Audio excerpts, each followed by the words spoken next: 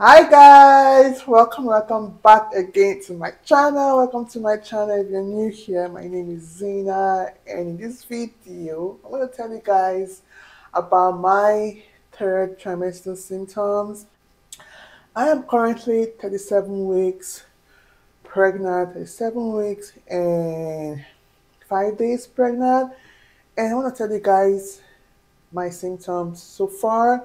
So third trimester starts from 28 weeks up until when you give birth. So the 7 weeks, which is term in this country, in the US, and 40 weeks is your due date. Some women give birth at 42 weeks. So no woman has given birth after 42 weeks. And yeah, okay, my third trimester, I remember my first trimester symptoms resurfaced, and so my second trimester symptoms are still there. And in my third trimester, I've got new symptoms. So at 28 weeks, I have this tingling sensation on my finger, still having it, but I do not know if it is related to the pregnancy. But it is related to the pregnancy because it started when I got pregnant in my second trimester, and I'm still having the feeling in my third trimester. Yeah, just I was having waist pain, back pain, headaches. The headaches are not there now. I had I do have headaches when I haven't slept, like I'm so tired and I haven't slept, so I do have headaches and they just go away. I haven't taken any pill, any meds during this pregnancy, and I do not intend to do that until after I've given birth, after my child is here. Then I can start taking meds, but I'm not the kind of girl that do take meds for pain unless I cannot bear the pain anymore. Then I'm gonna take Tylenol or paracetamol. Yeah. Um, I documented here that I do have a rush of emotion, rush of tiredness and emotion. Now let me explain this. In my third trimester, I'm always, most times I'm always crying, and how this happens is that I can just be by myself, and then I feel this build up of emotions building up in me, and I feel it. I don't know how to explain it, and it just builds up until it releases. Does that make sense? Until I release the tears, until I start crying. And I'm like, why am I crying? Sometimes I do cry for a reason when I'm alone. Yeah, the other day I can remember, but I cannot remember the exact week. I think that was when I was 36 weeks pregnant. I felt this feeling of death. I felt like I was gonna die while in labor. When in labor, I felt so horrible, and it just overwhelmed me.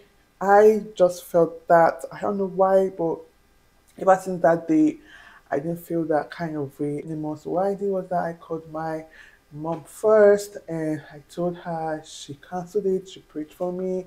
She gave me words of encouragement. She gave me Bible words, Bible verses to read with my sister, and she encouraged me, told me how to happen to me. She prayed for me and all of that. So I feel better. Yeah, and most times I'm always crying. I'm always alone here in this house. I'm just always alone most of the time, and I feel so sad because of that. If you know, you know, I love to be alone. I love being alone, but being pregnant and being alone is not good. So that makes me sad, and sometimes I cry without a reason. Yeah, and tiredness, you guys, the tiredness is here, and the emotions is there. For the tiredness, I could sleep and wake up. Let's talk about my sleeping pattern, you guys. And when I'm up, I'm up. So I brush my teeth, have my bath, have my breakfast, and immediately I want to go sleep. Like after having my breakfast, I want to go sleep. My appetite at the beginning of my third trimester was high, and then it reduced, and then it came up.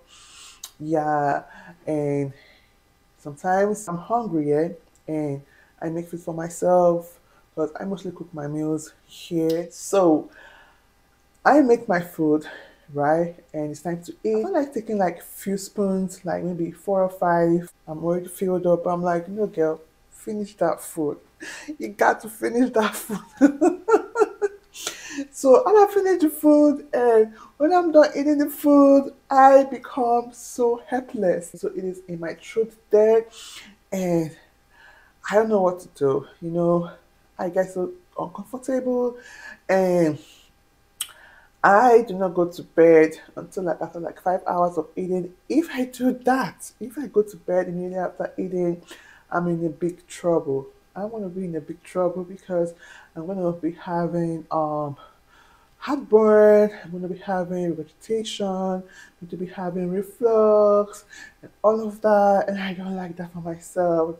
Which brings me to the next point is that sleeping is a hustle. It has always been a hustle for my second trimester, you guys.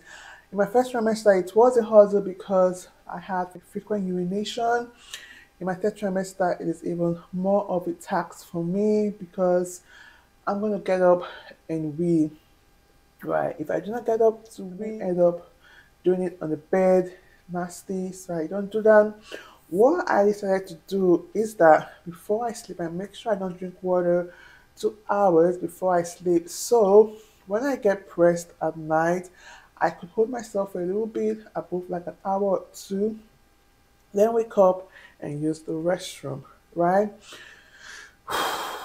Breathlessness is there. You get me? Is there. The other day, my sister was here and she was like, "Are you breathing out loud?" I'm like, "I'm breathing out loud." LOL. Laugh out loud. It's just like she can hear me breathe. I'm like, "Yes, I'm breathing out loud. I can't help it. I'm pregnant. I'm pregnant. Period." Yeah. Drooling. I'm still drooling.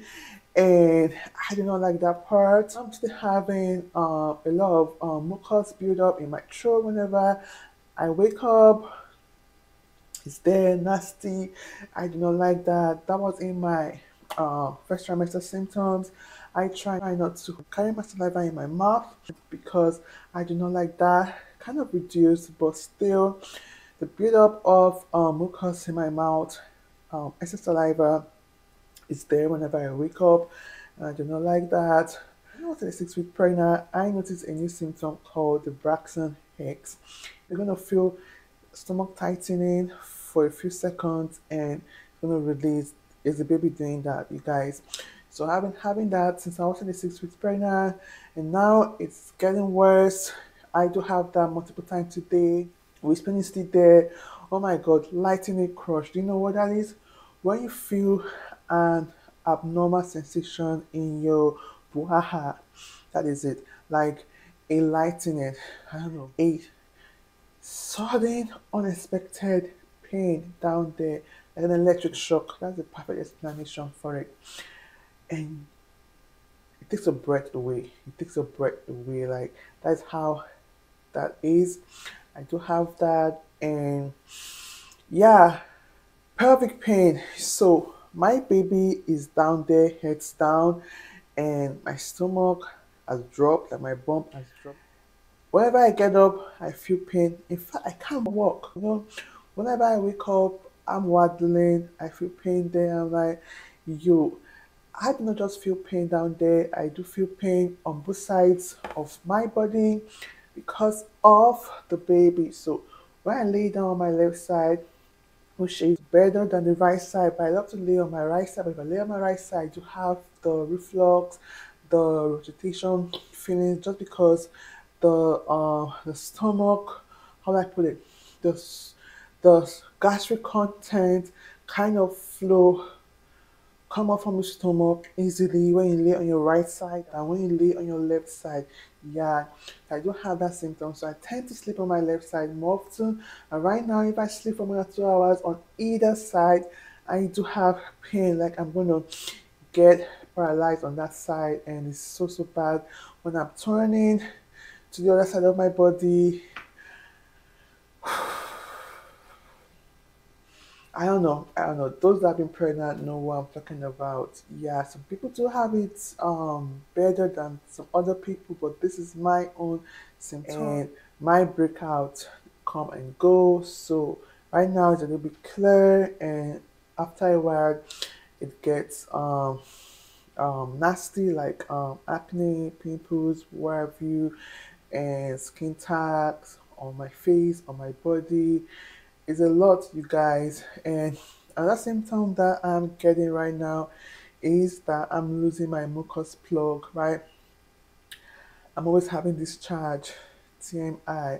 So I feel something is coming down out of me, and I go check it out, and it is discharge. It is different from when I cough, I pee on myself a little bit, right? And when I try to bring out the mucus at the back of my throat, I do pee a little bit. Yeah, it's different from that, but the one I'm passing through right now is that I'm losing my mucus plug, and I know that the mucus plug do I won't say grow back, do form back, so it's not an indicator that I am in labor. So I get these are my symptoms, the earliest, the latest symptom, and I just can't wait to have my baby in my arms, right? I am currently pregnant, you guys, currently pregnant, and whenever I've seen this video, I'm still gonna be pregnant, yeah, and I do have a lot of vlogs to upload and all of that. I am hoping for a smooth labor and delivery.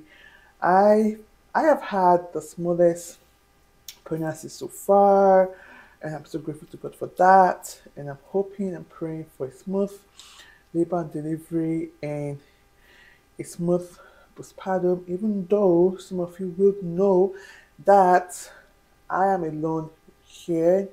My mom is not here with me to take care of me or to do a mogwa for me, and I'm dreading postpartum more than labor and delivery because I've done that before. I kind of have a clue on what it's gonna be like. I'm gonna keep you guys updated. Okay, guys, thank you so much for watching. I'm gonna see you guys in my next video. Please give this video a thumbs up. Drop your comment section. Tell me your third trimester symptoms, how it was for you in your previous pregnancies. I will see you guys in my next video. Thank you for watching. Bye. Mwah.